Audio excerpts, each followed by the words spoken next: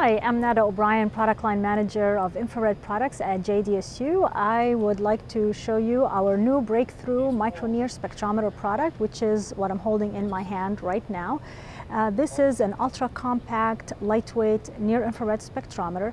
It weighs less than 60 grams or 2 ounces. It is the smallest near-infrared spectrometer available in the market today. What you're seeing in this little package is the entire spectrometer. It contains the light source, the collection optics, the dispersing element, the linear detector array, and the readout electronics, all in one package like this. It is fully powered through a mini USB cable through a laptop or a tablet computer. It covers the range of 950 to 1650 nanometers in one version and 1150 to 2150 nanometers in another. The technology behind achieving this level of miniaturization is based on JDSU's linear variable filter technology.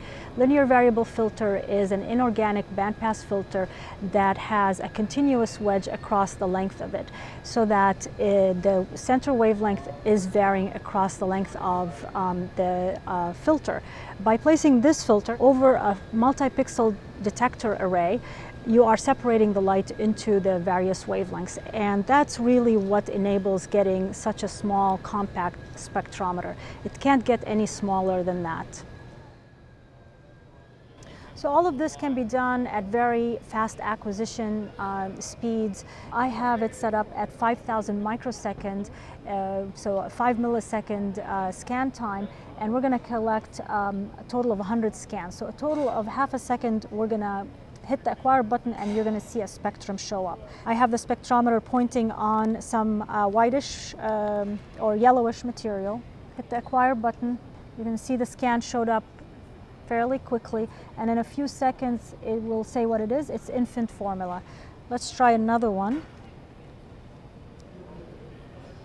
Hit acquire again, and the red spectrum just showed up, and it will say cornstarch. There are no moving parts in the spectrometer. The LVF technology itself and the entire package is mechanically and environmentally robust. It is also available in transmission, as you see in this cell right here, where the detector and the dispersing element are on this end and the light source on this, and you can place the cuvette for the liquid sample in here.